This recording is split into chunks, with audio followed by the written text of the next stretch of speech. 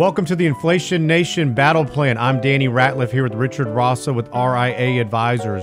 We are Clarity Financial. Get through a little housekeeping first. Doing business as RIA Advisors, a registered investment advisor with the Securities and Exchange Commission. Please keep in mind any of this information today should not be construed as a recommendation, but just some tips or things for you to think about as far as what is your battle plan and what you guys should be doing to help your household and keep more money in your pocket. So before we really jump into the definition of inflation, which I'm sure many of you already know now, if you didn't before, you do at this moment. But inflation is when you pay $15 for the $10 haircut they used to get for $5 when you had bad hair. This is from Sam Ewing. Now, Rich, kind of funny when you think about it, or not. But it's true. It hits right to the heart of your daily expenses, right? Because people are rethinking their household budgets, right? Or thinking twice about their budget, or they're thinking 3 times about how to spend their money. So we are seeing a change in habits. And I will tell you, this inflation phenomenon, you didn't need to be an economist, Danny, to see it coming, right? We've talked about it, that we had very accommodative monetary policy, and we also then threw fuel on the fire with a second stimulus check. And we had the personal savings rate well above well into the double digits because people didn't do anything. So you had all this money. And what is inflation? Really is too many dollars chasing too few goods, right? So demand pull inflation is when consumers experience upward price pressures that follow a supply shortage. Ding, ding, ding, right? But it's a tax. Right, Danny? We all feel it. But lower and middle class households really bear the brunt of this. We've seen it. We've read about it. We've heard people's commentary. And listen, it's painful for everybody, but the lower and middle class really feel it, especially with food and energy prices. Well, that's right. So, what has sparked the inflationary cycle? I think there's a number of things, and it's really the perfect storm. We had the pandemic, which, we shut down supply chains. We also gave a lot of money out. So fiscal monetary policy was very loose. We made arguments, Rich, that we need to be more deliberate as far as what these stimulus checks look like. But not only did we give these checks out, we also told people, don't worry about paying your discretionary expenses. And so what happens? You don't need to pay your rent, your mortgage, your student loan debt. Mm-hmm. What are you going to do? You're going to go out and spend the money. And so that's exactly what happened. And so, like you said, you have, you have the demand there, but not the supply. So now we couple that on top of a poor energy policy, at least from an inflationary perspective, correct? You've got a food disruption from a drought, the war in Ukraine, geopolitical issues are certainly there, and the tensions have risen. Mm-hmm. So, we've got a lot of things that have changed. The Great Resignation, another big factor where people have said, hey, you know what? We're gonna do things a little bit differently. Now, we think that some of these things and these pressures, they're going to subside over time. I mean, it's going to naturally come down, but also with what the Fed's doing, that's going to change things a little bit as well. Talking about the Fed, though, what about this transitory thesis they've had? Yeah, it doesn't make any sense. I mean, we saw the M2 money stock really explode here, along with CPI, and it is a monetary phenomenon. Now, there have been studies in the past that showed that M2 really didn't lead to inflation, right? There were some rules that absolutely broke down these long-term economic tenets that didn't really work through the pandemic, and we're starting to see that now. Now we're also starting to see money supply contract, but CPI has been, or consumer price index, has absolutely been very stubborn, right, Danny? We've seen, we've seen somewhat of a cooling off, but not enough to where to say to you, you're not going to get burned by inflation. So, and then the Fed came along with this transitory thesis, and they fell way behind. Danny, I always talk about this on the radio show, that the time the Fed really should have at least started pulling back emergency measures was when that second fiscal stimulus package came out. And to know that, why are we still doing this? The economy was recovering, and the Fed should have really acted then. In other words, like a lever, when the fiscal policy got looser, the monetary policy should have gotten stricter, but it was a very lackadaisical sort of I don't know. It's just like a big black hole, I think, Danny. Well, it's just throwing a big net out, right? Right. And just saying, hey, look what we're doing. We're helping all these people. Well, really, it just made the problem even worse. And so, we talk about where does inflation go from here? And I think it's always transitory. So, I mean, it's a little bit disingenuous when we talk about inflation that, is it going to be permanent? Well, it's never just sitting in one spot. Now, unless you're the prior decade where we couldn't get it to, past 2%. Right. Some of the things that we're looking at is the stronger dollar should make it easier for imported goods. Current wages are certainly not keeping up with that. And so we hear a lot of stories or say, listen, I lived through the 70s and 80s, and this is very similar. Well, there's a lot of things that are much different. The economy is much different. We're much more manufacturing. We had one of the largest demographics going from a baby boomers that were going into the workforce or going into peak earnings years, and now they've left or they're in the middle of that. So things are much different. Plus, we're a service industry. Now, we're estimating that inflation's going to decline over time. And we're hoping that we've seen it peak. Now, maybe we haven't. I think that we're beginning to see a lot of things, though, that would suggest that's the case, Rich. We've heard a lot of companies. So right now, we're smack dab in the middle of earnings season once again. And even last quarter, we were hearing from Procter & Gamble's CFO saying, listen, we did several price hikes last year. We don't think we're going to continue to be able to pass that on to the consumer. Right. So it's going to begin hurting our profit margins. And we're beginning to hear a lot more of that type of conversation. And so I think that that's going to be one thing that is, Lance has always mentioned on the radio show or at realinvestmentadvice.com.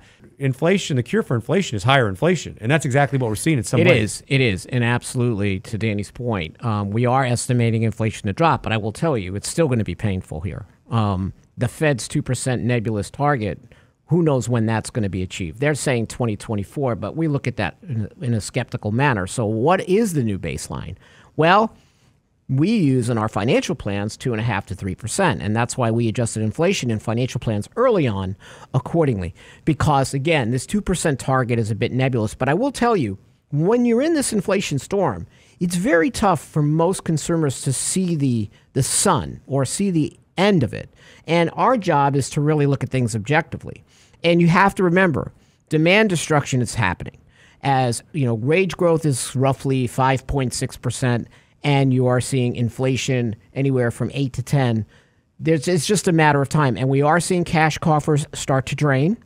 We don't have the savings rate nowhere near what we had during the pandemic. So there is going to be demand destruction. We've already seen GDP estimates fall second quarter, right? They're going to now. This is about 1.6%, negative 1.5, 1.6. So inflation will subside. The issue is, though, when does it, or if it does, fall to the Fed's 2% target? Your guess is as good as ours. My guess is no, Danny. And I don't think it's 2024. It might be more like 2026 before we see that. And now inflation has been heading in the right direction, but I will tell you, it's like, inflation is sort of sticking you, but now it's not going to stick you as hard, but you're still going to feel it, right? It's not like it's going to drop off dramatically, because consumers are still spending, Danny.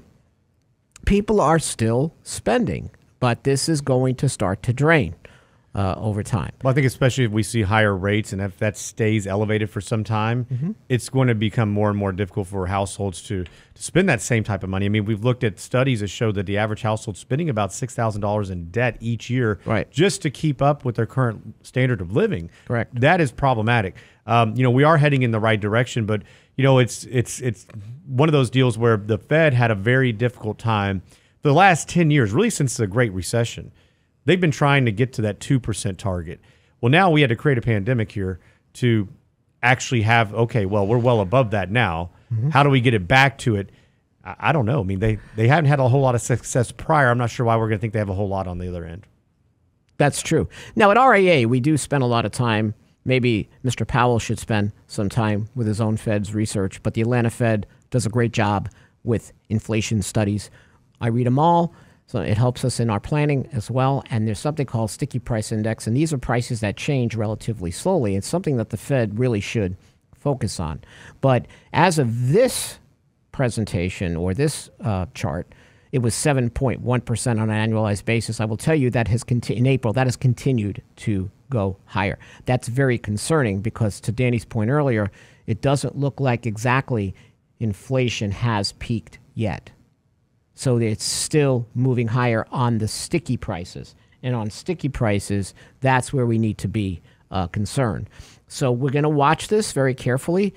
Danny, I think for us, our challenge is going to be, where does inflation go for our clients next year in our financial plans? What does that look like? I can't tell you yet. I need more data to look at it in January to say, would we increase our baseline inflation and inflation for many goods? Danny, we have seen, which is positive, we've seen housing prices come down. We've seen less, still a seller's market, but a little bit less of that, right? We've seen that. We've seen retail sales come down a bit. We've seen car sales come down a bit. So we are seeing what Lance talks about in demand destruction. It's just not fast enough for everybody to deal with it in their household and still feel good. Well, some of this data is lagging, right? I mean, if you look at the home prices, we look at a lot of this information that we get in and it's priced into CPI. It's much different in the sense of some of this is so far behind that we may get a much different story here in another couple of months. Right. Now you can see, and it does come out in what we call animal spirits. Consumer confidence is at the lowest level since 2013 per the University of Michigan's confidence gauge. So this is Americans' distress. Now think about this. The markets and how our economy works sometimes has nothing to do with numbers. I mean, numbers are important, but it's the animal spirits. If I feel good, I spend more. And you can see where inflation is a very top priority of concern for most of the country, right? 70% said it's a very big problem when you see climate change and some of these other issues really toward the bottom, right? So inflation, and of course that does affect the affordability of healthcare as well, because even in our models, right, Danny, healthcare inflation is up more than the traditional average, and we keep track of that very closely for financial plans. So we wanted to, what Danny and I wanted to do in RIA is create a battle plan for you. I am sure, because you have been in battle, you have a plan. But there may be some things that you haven't thought of. And that's why we did this lunch. We're doing this lunch and learn. We want you to know there are things that we are learning from our clients, and we go, huh, that's a really good idea. And we're going to pass those on to you. First of all, right, Danny? No magic elixir. It's a creative process. It's unique for each household. Well, and everybody's household's a little bit different. You spend money on different things than I would with having small children right now. People's travel habits have changed. Yep. We're finding that people are, fairly intuitive in the sense of when we get into a bear market or a recession, people typically pull back. We're having higher inflation. It's hitting the pocketbook in certain ways. They're saying, hey, instead of doing things one way, we can do it this way. Or maybe you just defer and you wait. And we're going to talk a little bit about that too. But we're hearing so many good stories, so many great ideas. And many of these things, though, Rich, they're not easy. But it's just one of those deals we say, hey, we're going to weather this storm. Here's how we're going to do it. Here's what it looks like on the other side. So just sharing those tips with you guys today. And keep in mind, some of these things, the opportunity is past, right? We're going to talk about some things that are really good ideas in certain types of environments. But if we are peaking, maybe these are some ideas that we want to say, hey, great idea. Maybe we don't want to use at the moment, though. Well, but I will tell you, just to push back a little bit, I think a lot of these ideas can be used going forward, because the best time to prepare for a storm is when there's sunshine, right? So we want to make sure that these are things that you can continue to use to make your household leaner, meaner financially. And the first step is to know what your personal CPI is, and you can do it. There's a My CPI tool that captures the uniqueness of your selection of goods and individual purchases. I'm signed up for it. There's like 144 different market baskets that can yield you a closer approximation to your cost of living. You go to atlantafed.org and complete the quick analysis. You may be surprised on what was your most recent? Oh, mine was like 7.5% inflation, and it used to be something like 1.5 to 2.5. I'm sure yours, Danny, is probably 300 basis points above mine. I haven't done it in a minute. Last time I did, I want to say it was 6.7. But I bet if you do it now, you'll see it's higher. right? And so households with children, older Americans spending more on healthcare, all going to make a difference, right? You want to consider micro budgeting. I will tell you, this is the true reveal. This is the DNA of your cash flow. This is like almost like, do you ever see those machines that spit out dollars and they're fast? I'm telling you to slow this household cash machine down. Rich, you just said a 4-letter word, though, budget. I mean, nobody wants to do budget. Now you want micro budgeting? I thought Brent was going to yell at me for saying a 4-letter. I have a lot of 4-letter words I can use in this presentation, but I'm not. This is taking your finances down to a very granular level, down to what you spend on a daily basis. What that is going to do is going to detect these unnecessary expenditures, including these very sneaky auto subscriptions. Right? I would tell you to avoid technology, even though people use it, but to track using a pen and a notebook, right, your daily spends for 1 month. You might be very surprised where you can cut. Now, there's regular budgeting, and then there's the DNA cellular level of budgeting. And that's what this micro budgeting is. You go down to the dollars you're spending every day. And I have people that do this, Danny, and they have saved thousands of dollars, especially capturing auto subscriptions that have been. I had one client go, oh my gosh, I've been paying for Norton antivirus for 5 years and I don't even have that computer anymore. Oh my goodness. $1,500. And she was still paying for it, and they called. They said they might be nice and rebate her back a year or two, but there's no assurance. So you've got to go down to this level. This is a habit that I hope you keep once inflation's down to a much more reasonable level. Well, right? Rich, I mean, I think that, there's so many good things you can take from this. And I think using technology is still great in many ways. I mean, a lot of people will use Mint or aggregators to kind of keep everything in one spot. They look at QuickBooks, but it becomes more real.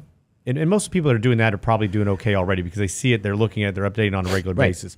But when you start putting the pen to pad, it becomes a whole lot more real. And look, you need to do full disclosure here. I mean, you track everything on pen and pad. You have a budget, a journal. Yes, you do I this for not only looking at things like this to be granular, but Rich does such a great job. I got to brag on you that you do it with Christmas gifts. And I think this is genius because you say, hey, I spent this much on this person last year. I did much more, right? Yeah. I keep track of that. Yeah. And, oh boy, I spoiled this person last year. Am I going to do it this year? They're getting cold. Maybe Brent. Maybe I spoiled Brent again. We'll see. So, I mean, this is a discipline. And this is and this is something now, I wrote this candidly in April, May, this part of the presentation. But look, it's already working. If you stay put, if you don't need a replacement for an appliance or an automobile or a house, wait. There's a 4-letter word I can say. Wait, right? We're not good at this. We're not good at delayed gratification, but it is the best solution not only for building your wealth over time, but for this battling inflation. Wait it out. If you need to purchase a durable, basic appliances, man, no bell, why do I need a washer that serenades me at the end? I don't, right? What do I need an appliance to do? Work. Right? Do you need lights, things? What do you need? Do you need designer colors? No. Can you do a little scratch and dent? Is that going to hurt you? I have people that have done that, Danny. I had a client that needed a washer dryer. I sent them to a place that does just plain vanilla, and there's a it's scratched on the side and all that. I think for the pair, they paid $450 for Whirlpools. That's the funny thing, though. It's scratched on the side, something you're likely never going to see because it'll be up against a wall or up against the other appliance. And the door had a mark on it? Yeah. Who cares? I just need it to work. And now you can't even get a washer with an agitator. I mean, that's what everybody wants, right? And you're agitated about it. Yeah, heck yeah. Well, and now they don't work nearly as long. I mean, I think I had, the washer I had prior to the one I have now was probably had it for 20 years. And it was nothing really wrong with it, but when you got 3 kids, you do a whole lot more laundry, so you need a little more room. I stayed in an Airbnb recently, and I used the washer dryer, and I think it serenaded me with Moon River at the end. Moon River. My clothes were done. Who needs that? I need you to wash, and I need you to dry. Man, that's pretty snazzy. Where were you staying? Oh my gosh! We got an inflation, recession. I'm What's just saying, here, man? right? These people, Listen, you want a car? I have people that do interim automobiles, late model, higher mileage, especially for short commutes as an interim solution, especially with this flexible work schedule. This has worked for many people, Danny, where they're buying, cars that have, maybe 100,000 miles, but they don't go far every day. And until they get a new car, they're using these high mileage specials. You got to do your homework. That's right. You got it. I would say you also be somewhat proficient or know someone who's proficient with automobiles to check it out. But I have seen this work a little bit out of the box. I have seen this work with few households that say, hey, I'm going to wait because I really would like this truck or this SUV, but this is going to work for us just fine until we get through this. So, I have a friend who bought a little diesel automobile, 43 miles a gallon. Now, he's pretty proficient with cars, but maybe not for everybody, but you can find those things, and he didn't have to pay a whole lot. Right. So wait and study, but wait's a good word. Now, I did a report with Channel 2 here in Houston, KPRC, to help a woman negotiate her credit card down. Now, listen, I'm going to tell you, this is not easy, but it works, right? So we see credit card debt on the rise again as wages can't keep up with inflation. We're seeing consumers put more money, expenditures on credit cards and maintaining balances. Your average APRs are 16%. That's just the average. Most of them fall within the 20 to 23%. Optimally, your balances should be paid off monthly. But for outstanding balances, listen, what you could do. You can look at special balance transfer rates. Go to creditcards.com. They'll help you find the best cards. Get through to the retention department of your current credit card issuer. Now, I will tell you, if you're in good standing with that card issuer and you're a tenured customer, you've been around a while, contact the card's customer service department, ask for a rate reduction. But I will tell you, you're going to have to be politely persistent. You're going to be told right up front, the company does not negotiate rates. Don't be discouraged. Keep going. Keep going. You're going to wear down that customer service representative, especially if you're polite, and keep explaining why you need this done, or maybe slightly threaten that you're going to have to move your business, and I've been with you for 10 years. And then, unless the service advisor brings this up, and I did have this happen with KPRC, where this large bank said, let us put you through to the retention department. But usually it's just a threat even of saying, hey, you know what, that's fine, I understand it, I'm sorry, it's too bad, we've worked together for a long time, I'm going a different direction, I've got X, Y, Z. But a lot of them say, well, we're sorry, but that's why I'm saying is you've got to don't hang up. And then some people are going to be highly uncomfortable with this, but you just be polite and keep going. I will tell you, you will probably get through the retention department. She was able to go ahead and negotiate a pretty good rate from the higher credit card rate. And she had been a good customer for close to a decade. So it can be done. It can be done. So step number 5, how do you make smart Social Security decisions? And I think number 1 is you need to take the emotion out of it. We just got new updates from about the trust that it can go to 2035 before there's a reduction. And every time each year we're getting news and updates on it. And in fact, it's actually, they prolonged. Initially it was 2030, 2032 before there's a reduction in benefits. And now we're up to 2035. But nonetheless, it's always concerning. And we do have concerns about it. There's so many people that rely on it, though, for a majority of their income, that it's going to be very difficult for them to make any type of reduction. However, would you rather have a reduction in benefits from a higher amount or a lower amount? Higher, right? Of course. And so we run the math here and look at it and say, what does that mean for you and your household long term? Now, Social Security is income that you can't outlive. This is going to be guaranteed income for life. They're slated at the moment, of when we put this down on paper, it was 8.6% inflation cost of living adjustment, the COLA adjustment. Now it's looking like it may be over 10%. We'll find out here October, towards the end of the month. So one thing that we typically advise, and it's different for everybody, but if you can delay it past full retirement age, you get an 8% bump each and every year that you defer taking your benefits. So this can be really nice. So there are many instances, and this is why if you ever listen to the Real Investment Show on YouTube, we talk a lot about, Rich and I, about how to take Social Security, what's the best way to claim your benefits and keep the most money in your pocket.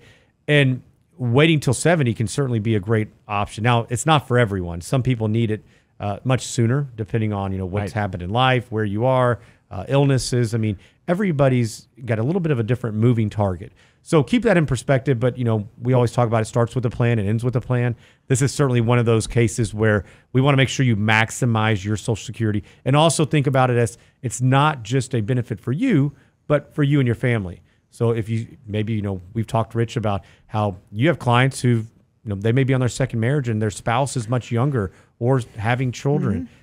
We also see, the breadwinner, we want to make sure that they take this properly. So if they pass, their spouse gets that benefit. So this is a way that, most pensions, they don't have an inflation rider associated with it.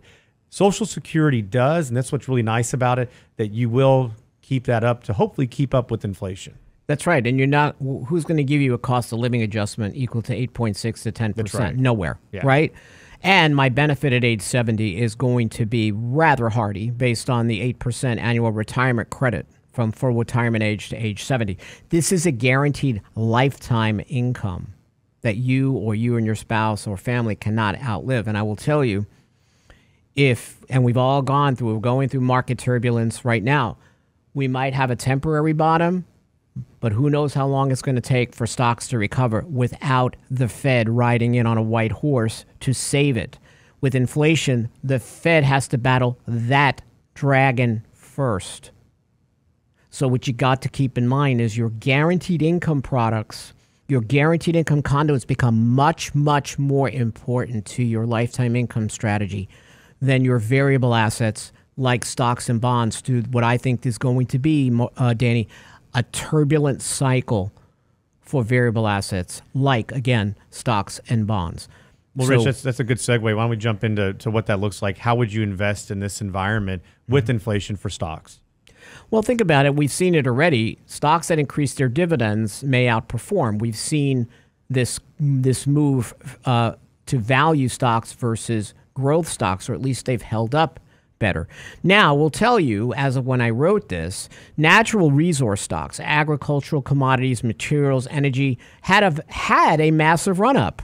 And now we have seen a lot of these commodity prices fall back. Remember, the market is looking ahead. So now it's looking at more of what might happen in recession, right? So we have seen a lot of these commodity stocks get battered.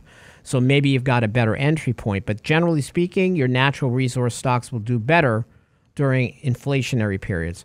But stocks are overall more volatile when prices are rising, since there's a point where, and Danny brought this up, companies can no longer pass on higher input costs to consumers. So the rule you have to keep in mind is follow the Fed. It's an aged but very effective Wall Street cliche. When rates are coming down, the market is definitely much more cooperative. And the storm of the Fed raising rates. Now, I will tell you, Danny, there are a lot of investors right now thinking that by next year, the Fed's going to have to be lowering rates again because the economy will be in contraction. That's going to be an interesting premise. We'll see how that happens to work out. It will. Well, step number 7, this is one that everybody's hearing quite a bit about. In fact, if you turn on any major news outlet, you'll probably see a commercial with somebody on there saying, hey, how good this asset is, and that's gold. And gold has historically, in the past, been a fairly decent hedge against inflation, against the markets, and it's been a non-correlated asset in many ways. Well, we're not seeing that right now. And in fact, everything's been trading, kind of in unison or in tandem at the moment. Now, when we think about gold and the gold standard, that hedge may not still be there. I mean, we've owned it at different times within our own portfolios. Not to say we won't go back to it and own more of it, but at the moment, it hasn't been that place that, it's been that safety asset that we've always thought of it as it was, right? Gold is fickle. Gold is a barnacle. It sticks to everything. It could be deflation. It could be inflation. Right. You have to remember, if you bought gold before 1980 or between 2002, 2013 was a great period to own gold, or say a small time in 2017. If you purchased gold outside those periods, you lost money relative to inflation. Now, emotionally, you might feel better because gold can't go to zero, right? There's going to be value there. But I don't want you to think that this is the great inflation fighter that it is. It goes through long cycles of really outperformance or underperformance. So you better be looking at holding this gold for a very, very long time. And you would think, Danny, that through this inflationary period, gold would have really worked out compared to the market. And it didn't. So you got to take the emotion out of it. You got to take the story out of gold and look at it for what it is. Yeah. It is not really the true solution to inflation. Well, and be mindful. Look, I know a lot of you guys out there probably love gold. It's been a great I love place gold. for many people. I had to do my gold member impression. But, understand, what part of the portfolio it's going to be, your Right. overall net worth. I think it's very, you need to understand how you're going to own it. There's so many different ways. What's the price of the middleman? Where are you going to store it? What's the cost of doing so? I mean, there's so many different ways to look at this, and we're not saying not to look at it and not saying that it can't come back in favor, which it can, but be mindful. Be mindful and understand it's not this panacea for safety, right? It's just not. Again, it could be a diversifier. You can use ETFs. Right? They're backed by gold. You have more liquidity. Like as Danny said, I have people that will own a little bit of gold just because they say, okay, 2% of my liquid net worth is in gold. I hold coins or bullion, and I just like the fact that I have it and I can pass it on. So a lot of times people are using it even as a legacy asset, Danny. Correct. Yep. And that's fine because guess what? It might outperform through that legacy, right? Because it's not just yours. It might be for grandchildren. So this might be gold you'll hold for 50 years. So I understand that if you have a rule around it. But if you think that, I'm putting everything into gold and people do get extreme, I think you're going to do yourself a disservice. But then, Danny, we get always asked, oh my gosh, savings bonds. They're all over the place. The Series I. It's just like gold, right? Every article, everything you see is about the I bonds. And listen, they are a true inflation hedge. I have a professor mentor of mine who has done this since they've come out. Now they've become sexy. That doesn't mean they're not going to work, but you got to keep in mind, here are the pros and the cons. Purchases are very limited. You get 10,000 in I bonds each calendar year electronically, 5,000 paper, right? You can buy paper I bond only when filing a federal income tax return. If you get a tax refund, you can use those funds to go buy the paper. You can. They'll earn interest for 30 years unless you cash them first. You can cash them after 1 year, but remember, I would tell you, if you cash them before 5 years, you're going to lose the previous 3 months of interest. So you got to look at these long term. Now, there's a fixed rate for the life of the bond and then an inflation rate, and that's set twice a year. And that's great because if you feel that inflation is going to be higher, and whatever inflation is going to be, say it goes down to the Fed's magical target, like Mr. Powell is going to walk around with his little wand and make it happen, even though he's not. Though if CPI is 2%, you'll get 2%. At least you're going to keep up with the stated rate of inflation. But you got to remember these 8, 9, 10% rates of inflation go away, and then you're back down to whatever it is. But you're still going to combat inflation. These are not available for retirement accounts, and you have to open them through Treasury Direct. I will tell you, it's pretty easy to open an account through Treasury Direct. Tax reporting of interest, I have a lot of people do this, Danny. They defer it until redemption or the final maturity. They don't want to be taxed along the way. Federal income tax, obviously, you're going to pay tax on it, but state and local tax exempt. So if you're in a state that has income tax and local tax, then you're okay. But again, limited, but they do work. And keep in mind with this is one of those deals where, at the bottom and disclaimer say past returns do not, indicate what future returns may be. That's the exact same thing here. So you're seeing the article saying, hey, yes, I bonds were getting 6, 7, 8, 9%. That's great. But remember, that's what they've already, that's that number that was already locked in. So that doesn't mean what you're going to receive in the future as they update that throughout the year. Now, I will tell you, got to keep this in mind. I want you to think of Series I bonds as the baby, and the Treasury inflation protected bonds or TIPS as the mama or the daddy, right? In other words, it's a different sort of animal, but yet related, okay? They're marketable securities. The principal's adjusted for changes in CPI. With inflation, say, you get a rise in the index, you're going to get a principal increase. With deflation, you're going to get a drop in the index and your principal decrease, okay? These are bought like you buy regular bonds through brokers, secondary market. At the maturity of a TIP, you're going to receive the adjusted principal or the original principal, whichever is greater, right? You're not really going to lose money, right? This protects you against deflation because at maturity, if you put $1,000 in, you don't want to get $900 back. You're going to get that back, but if you're in a period of inflation, you're going to get your principal back plus interest. And these are available for 5, 10, and 30 years. You get semi-annual interest payments, inflation adjustments, and also inflation adjustments that increase principal that are subject to federal tax in the year they occur. Here's what's important about TIPS. Because, see, these are different than Series I. You can own these in your brokerage account. These are best, Danny, in tax-deferred accounts because there's that phantom interest I'm going to have to pay taxes on if it's in a brokerage. So these are perfect placement for retirement or tax-deferred accounts. But I'm going to tell you, based on future inflation expectation, these current yields are negative compared to traditional treasuries. And I don't think people understand that, Danny. You want to maybe talk about that a little bit? Well, I think that's an important thing to consider as far as how that works and as far as what expectations are. If we're seeing disinflation in the future where we still have inflation but it's coming down, right? That's going to be, if we look at what you currently have, you could be in an environment where your real return is negative. And another thing I think we need to point out as well, a lot of people will access these types of instruments through an ETF or a mutual fund. And you don't have that same guarantee you were mentioning there, Rich, in the sense that right now, if you go buy one of these, you may not see that decline in what your actual principal was. You just may not see a whole lot of interest. Right. But if you own that mutual fund or the ETF and you want to get out, it's really going to be contingent on where things are at that moment. Absolutely. Now, we'll tell you, Mike Leibowitz wrote a great, you can call it an article, but I call it a guide to Treasury inflation protected bonds. So go to Real Investment Advice, type in TIPS at the top. Take a look at that article that Mike wrote. It's really thorough, Danny. Gives a real good overview of Series I versus TIPS.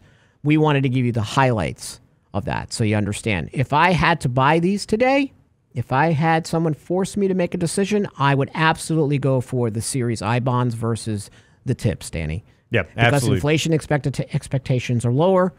We know that with older demographics, society's getting older, that's more deflationary.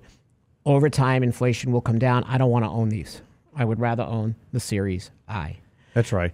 So multiple ways to contact us. I know we've covered a lot of information today. We really appreciate you guys joining us. But Lance, sign up for Lance Roberts' weekly newsletter. That's going to be every Saturday morning. That comes out. You go to realinvestmentadvice.com. We also send out daily market commentaries. So 7:30 Central, about every morning, it's going to come out, give you a lot of great information on what to prepare for the day, what we're looking at, and just give you some information. You can also go to our blog at realinvestmentadvice.com. And we've talked about that's a conveyor of information, consistently new articles by Lance, Richard, Michael Leibowitz, quite a few writers there, and really just deep diving into the data to tell you what it really means. No sales pitch here, right? Mm-hmm. It's all going to be just the data, how we're looking at it, and what it should mean for you and your money. Also, tune into the Real Investment Show. You can go to YouTube, sign up there, any podcast outlet. Also, if you're in Houston, we're on AM 700, 6 a.m. each morning. Love to have you guys join us. Love for you guys to get on the YouTube channel. Richard and I, Lance, we're always seeing what you guys are talking about. Chat room's great. Lots of information there, and we get a lot of good tips from you guys as well. So we're going to be doing more of these monthly lunch and learns. We do some very defined topics. Yes. So if you have any questions, you can go to the Ask a Question at realinvestmentadvice.com. You can also go to our events tab, sign up for those. We'll do Social Security, Medicare, long-term care, housing and retirement, investing in environments like this. Just a few topics that we cover, but and many, many more. I will tell you, too, if there's a tip that you've been using and it works as far as battling inflation, by all means. Heck yeah. Send it to us. We'll use it on the radio show, our Financial Fitness Friday, if you tune in on Fridays. We want to share this with the community. So let us know. We're happy to help you with that. And by the way, we are fiduciaries. So we're here to help make sure that you know your interests are above our own. We have a sell discipline if you read the blog, and we have 5 certified financial planners, well-versed in every facet of the planning process. And that's Social Security, Medicare, tax-smart retirement income planning, Our job is to make you better That's and right. help you to understand how to navigate this crazy world. You know, Rich, I think one of the big things is not only just about the investing. We do invest a little different than most in the sense that we'll underweight markets, we'll overweight them at different times. We're a little more active than the average buy and hold portfolio. But we're also very active when it comes to planning and keeping money in your pockets. So that's why for Rich and I, this is really important, near and dear to our hearts in a sense that, that's the other part of the equation. And if we can do a good job on that part, minimize taxes, I think you guys are going to be in a great position moving forward. I will tell you, buy and hold is buy and die. You buy and die, and you sit there and you ride the cycle down. Yeah. You want to buy and stay alive, as I call it. Doesn't mean you're not going to suffer losses, but we try to minimize the downside risk. And that's important to you in what I think, again, Danny, in the next 10 years, we're in for a tumultuous cycle, and risk management is going to matter. And not only that, risk management in your financial plan, as we do it practically and realistically, is going to matter. So we appreciate you being here today for our Lunch and Learn. We hope you got a lot from it. And again, send us your tips, and we're happy to use them as well and share them with everybody else. Thanks again. Absolutely. And hey, don't forget, go to realinvestmentadvice.com. You have any questions you'd like to visit with somebody here at RIA, we'd love to visit with you. Everybody have a great week. We'll see you guys soon.